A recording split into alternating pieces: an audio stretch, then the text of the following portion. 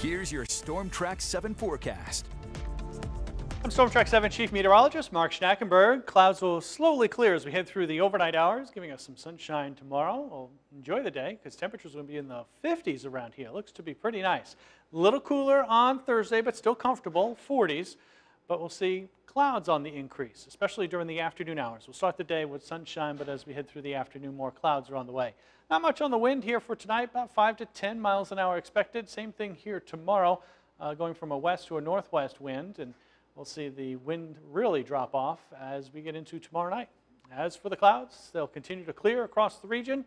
First thing tomorrow morning, sunshine throughout the morning hours, and mostly sunny sky, and during the afternoon, more of the same, mostly sunny. Really nice day shaping up here for tomorrow. Temperatures anywhere from 15 to maybe as much as 25 or 30 degrees above normal for the middle of the country. But things will come back to reality as we get towards next week.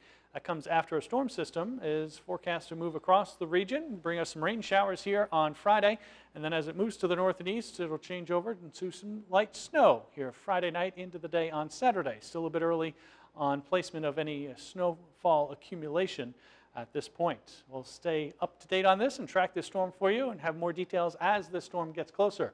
Upper 20s to about 30 for overnight lows as those clouds clear, giving us a nice day tomorrow.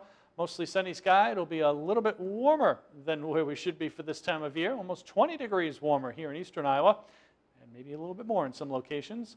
Your city-by-city forecast does include the cool down with the storm system as we head into Friday. There's your rain on Friday, and there's your snow on Saturday. As for the wind, it'll be a bit gusty behind the storm system, and then after that, temperatures will be in the 30s for highs. Overnight lows down around 20 degrees, and more clouds and sunshine expected for much of next week.